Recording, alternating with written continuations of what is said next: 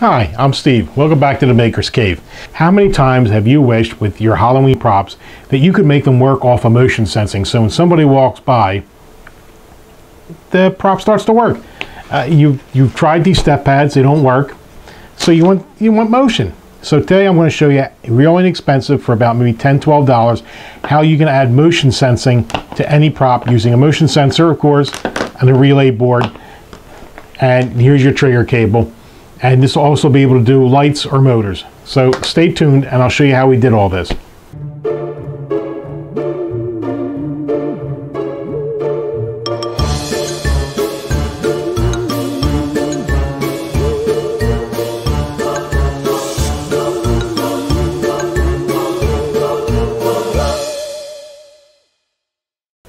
I belong to a couple Facebook pages that deal with Halloween props, do-it-yourself props, and some of the questions that have been coming along lately have been, how can I take my prop and make it motion activated?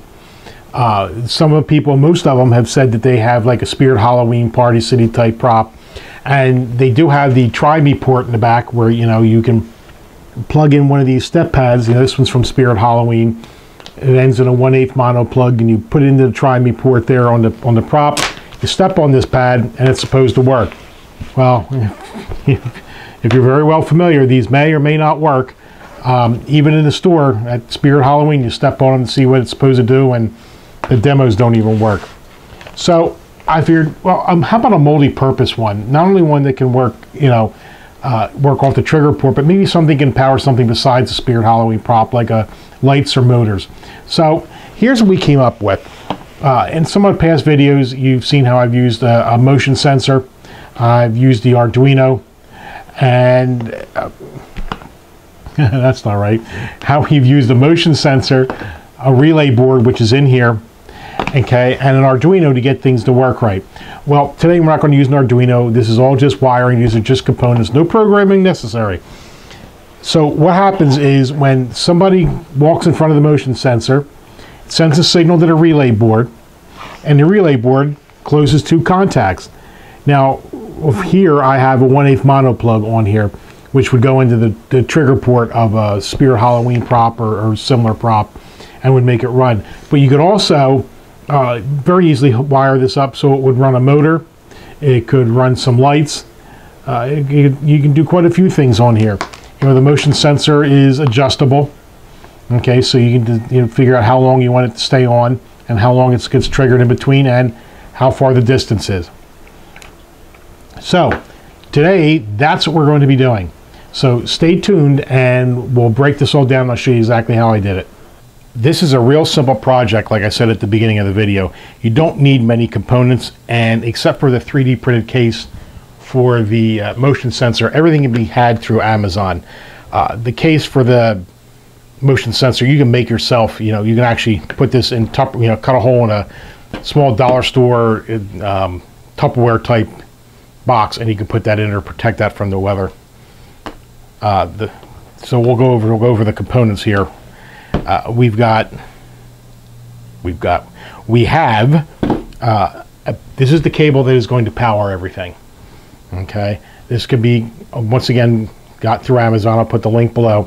One end is a simple USB connector. That means it can go into a wall wart, okay, or a battery pack.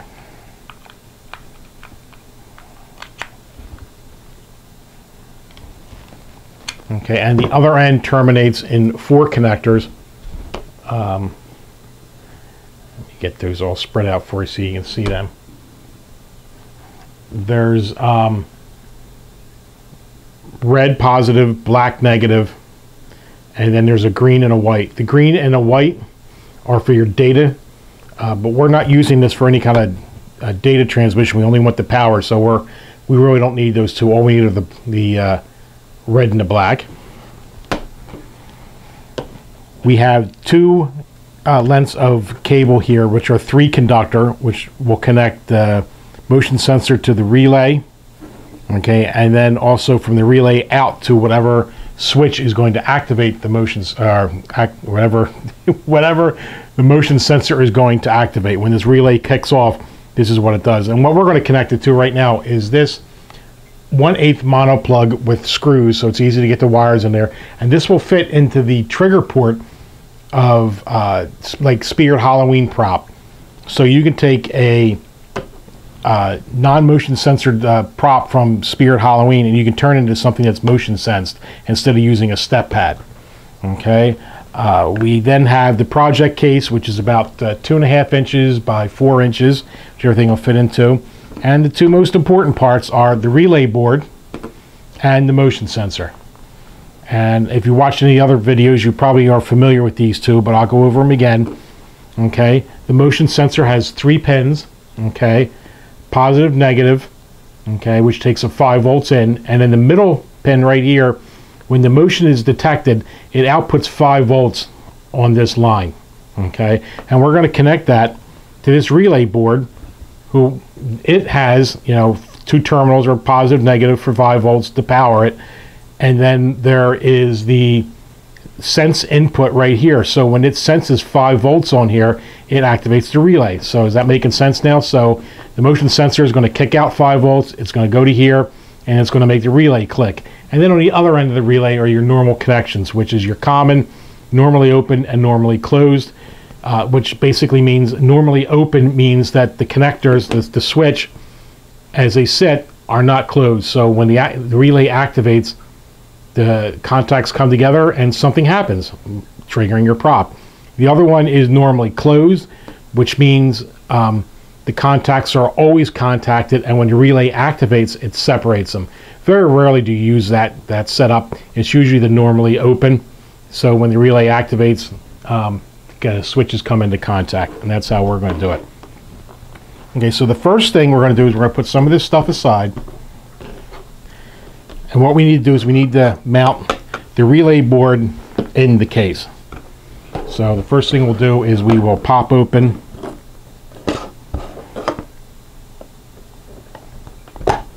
the project case.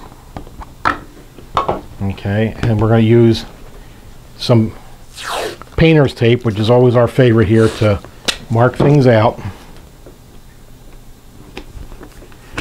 So now, using a pen,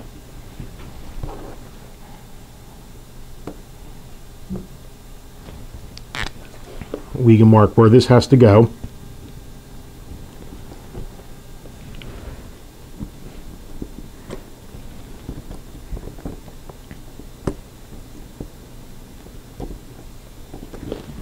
So now there's the 4 dots where this relay is going to go. We're pretty much going to mount this dead in the middle.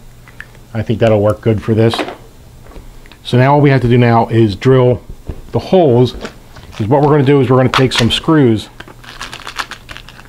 and we'll mount these up through the bottom, and then this is where the relay board will mount into. So let's drill these out. Now I'm using a brad point drill, which, if you don't know what that is, it's basically a drill bit, but it's got a tiny little point at the end. So that way it's a little bit harder for the drill bit to wander when you start it up, because it's already dug in.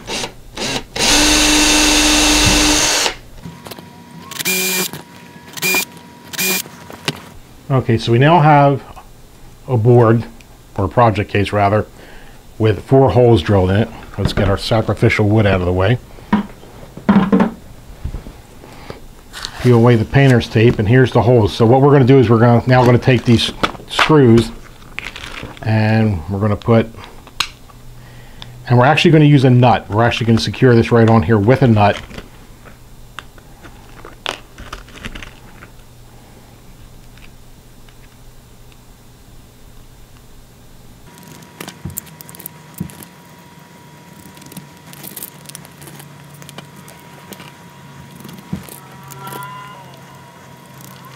Okay, we now have the bottom of the project case with the 4 screws in here, and hopefully my drill bit didn't wander, so this will just slip right on here. Okay, so now that's holding, it's a little crooked, it's now holding the relay board. Now there's not enough room here because of these terminals right here, these terminal posts, to fit a nut over the screw, but I'm not worried about that. because this project case is only about the specs say it's 0.9 inches high. So that pretty much means it's about as tall as this relay board. So once it's on here, there's going to be no room for this to really move around. The top, this will lock it into place. Okay, so that's all done. This is the bottom of the project case. We got the relay board in here. So now what we need to do is we need to wire all this up. So we're going to take our project wire and we'll strip the ends of it. And the first thing we'll do is we'll get it set up so it can apply the power, okay, to this power sensor. Actually, we're going to use this for the power. Use this to the power, and then this will go to the motion sensor.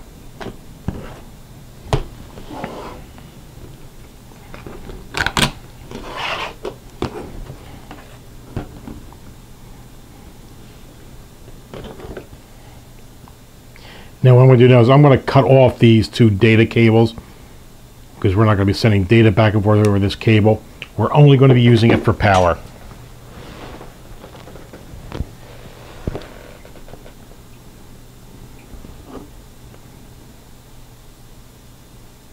You're probably wondering why we had a jump scene there.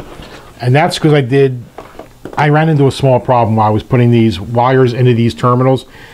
The power terminals on the relay board have to hold power for two things. They have to hold the power not only coming into the relay, but also going out to the motion sensor. And as I was putting, I twisted the ends of the wires together and I was putting them in here. But let me see if I can show you guys. They're pretty small holes. There are screws on top here, but these terminal connectors aren't really made to be in a heavy environment. They're pretty much made to stay put. And you don't bother it. If you're working with Halloween, you're moving props around, things like that. I was a little afraid that the connectors would come out, and since they're power, I didn't want them coming out and flopping around, grounding and shorting it out. So what I did off camera is I took our relay and I soldered in the power connectors to the two cables, so they're not going anywhere. Okay, so we can put this on here. Yeah, they're not going anywhere. All right. So here's what we did. We have the power, which is this white wire here. Okay, this is going to be into our wall wart or our power pack, with however you want to power this. It's coming into the relay boards to power this to the positive and the negative. And then off of that positive and negative is another cable that goes off, okay, and is going to power our motion sensor. And the third wire in this cable is going to come back, and that's what's going to activate the relay. So the next thing we need to do is we need to take the motion sensor and we'll hook that up. Before we hook up the motion sensor, I want to talk a little bit about the case that I made for this. It is 3D printed. I'll put, for those of you guys who are lucky enough to have a 3D printer, I'll put a link to Thingiverse where my design for this is up there. This is basically a real simple box. Okay, it has a hole here where the motion sensor goes, right into there. But if you notice, you put it in there, this still flops around and it can come back out. So what I did is I designed some grooves in here where a little wall goes behind it. It's also designed it so it's got a cutout for the wires for the motion sensor to come out the back. And this slides right down in there. Now this keeps the motion sensor right where it's supposed to be. Like I said, there's a hole right back here where the wire is going to come out. Okay. Like I said, I'll put a link to that down below.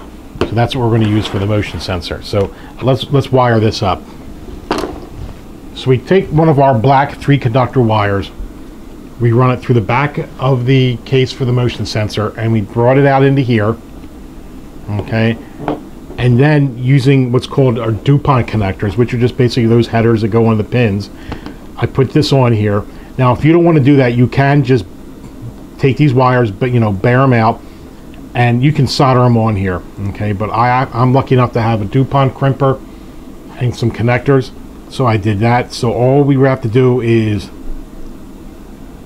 power it like here, because remember, there's, you know, positive on one side, negative on the other. In the middle is the sense wire.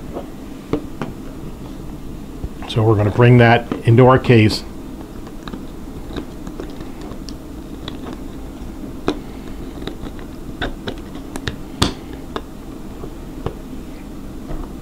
We take our wall, bring this down here.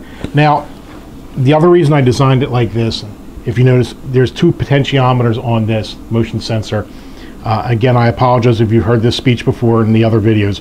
One is how sensitive the motion detector is, whether it can go down all the way down to 3 meters, which is basically 9 feet, or it can go all the way out to 21 feet. I have it turned down so anything within 3 meters is going to activate it. The other switch is the delay, which means once it's activated, how long does it delay before you can activate it again? I have it at 3 seconds. You can move it all the way up. I think it goes all the way up to like 5 minutes. But we want it down as low as we can, because once somebody activates it, the next person comes by, activates it again. But you can play around and adjust those, and that's why I have the top like this, so you can easily get into it and adjust it. And here is the slide top for the motion sensor case. So now it's a one nice self-contained unit. So at this point, we have the motion sensor hooked up. We have the power hooked up. Told you this is a real simple project. The only thing we have to do now is these are the 3 conductors for the relay that make the switch contact. Like I said, there's the common here, normally open, and normally closed. So we're going to take another set of the black conductor wire, and we're going to connect it onto here, okay? And then we'll have this end over here, and I'll tell you exactly what we're going to do with that on the other end. So let's hook this up.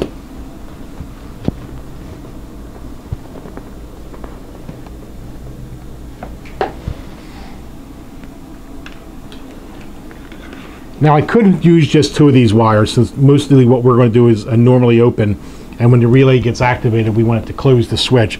But just in case I should need in the future want to use the normally closed feature, not the normally open, but the normally closed feature, I'm going to hook all 3 wires up. And how the scheme I'm going to use for that is I'm going to use black goes to the common,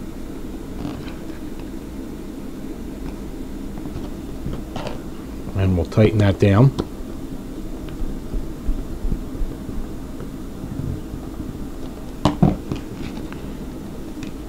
And since red is the most common we use for the normally open, I'm going to use red and put that in at the normally open terminal.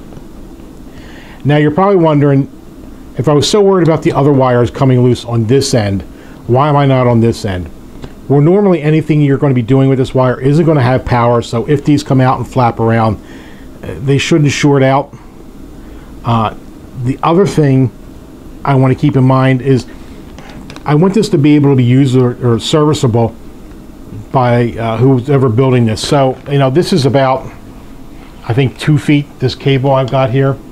It's going to go out to whatever prop we're going to have. But you may want something longer. So I wanted to be able to make you easily be able to modify this to put a longer cable in here, and that's why I am just using the screw terminals here.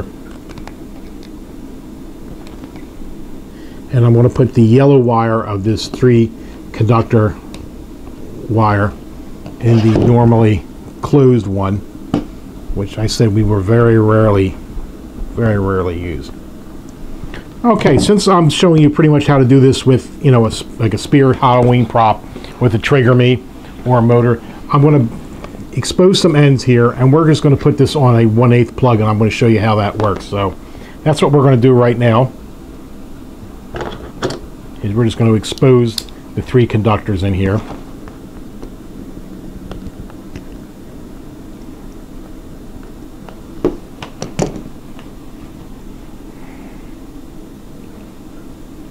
Now you have to be very careful when you're taking off this outer cover because you don't want to go through and cut the 3 wires that are inside this covering. Here's the 3 conductors. The yellow, which is the normally open one, or the normally closed rather, we're not going to be using that. So all we really need is the black and the white here. So we're going to take this and we're just going to strip off the ends.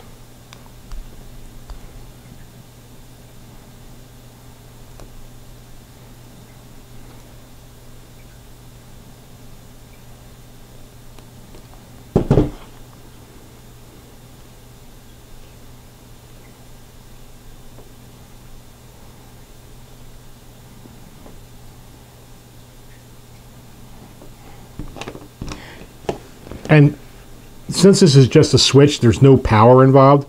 It doesn't really matter. There is a positive and a negative on here. This is what they call a positive tip. So that means the tip of this, if you put the positive in the terminal with the plus, which is the positive, that means you'll get positive voltage out here at the tip. Doesn't really matter for us because it's just a switch. It's not containing power.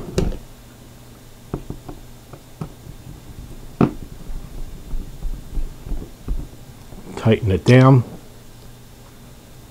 Do the same for this.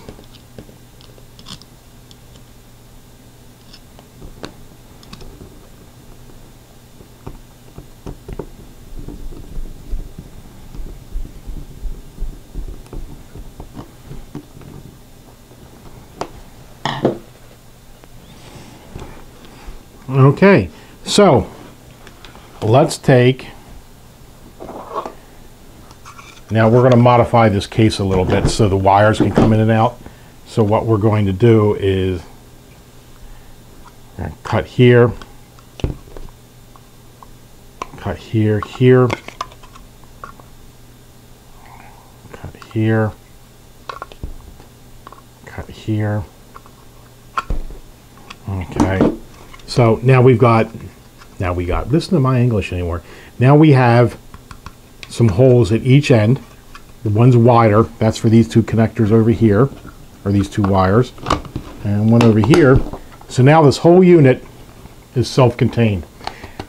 And I like using a black project box because it's easier to hide in the props. I would like to have gotten this power cable in black, but they didn't have it. All they had it was in white, so that's how we'll live. So here's what we have so far. Get some of the wires organized. We have the white power cable, okay, which goes to the wall wart or power pack, whichever you want, whatever gives 5 volts. Remember, you only want 5 volts. You don't want anything more than that. And then we have this other black cable here that goes out to our motion sensor. Okay. And the other end of the box is what's going to activate the switch. And right now we have a 1/8 mono 1/8 plug that would go into a trigger port. So what I'm going to do is I'm going to set something up right now so I can show you how this is going to trigger. So hold on, we'll be right back. Okay, I don't have any Spirit Halloween props here. So what I did is I took off the 1/8 mono plug, and what I did is I hooked up a 12-volt LED bulb with a 12-volt power supply. So I'm going to make the relay, make the connection for the 12 volts to this. So here is the, I gotta be real careful because this is pretty sensitive. Here is the motion sensor. So when I put my hand in front of the motion sensor, it should trigger this, and here we go, lights up. Now if you had that with the plug in there into the trigger me sensor of your, or trigger me port of your Spirit Halloween prop or some other props that have the 1/8 try me plug, it would activate the prop. You know, we'll do this again. There you go. That's it for this really simple Halloween prop controller, or if used for anything else. Some real basic components: motion sensor, relay board in here, some wire, and that's it. You've now turned something into being motion controlled. So there you have it. I thought this was fairly simple, but if I forgot something or I confused you on something, just leave a note below and I'll get back to you. I think this is going to add a lot of capabilities to your props, not only your store-bought ones, but the ones you make yourself at home with some motors and some lights. If you found this video was helpful, press the like button. I'd appreciate it. If you want to see more of these videos, I'm going to, until Halloween comes out and passes, I'm going to try and do a Halloween prop a week. So hit the subscribe button to catch them, and be sure to hit the bell so you get notified when they come out. So that's it for today's prop. You got questions, let me know. Until then, I'm Steve. Thanks for stopping by the Maker's Cave, and I'll see you at our next project.